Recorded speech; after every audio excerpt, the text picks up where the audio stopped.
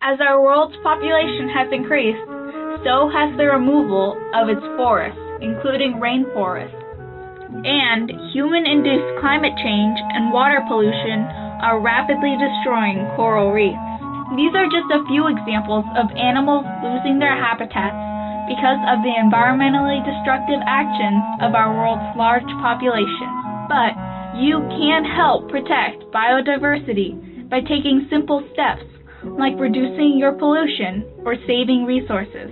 If everyone does their part and loves our world, the 7 billion of us can make a big difference for wildlife.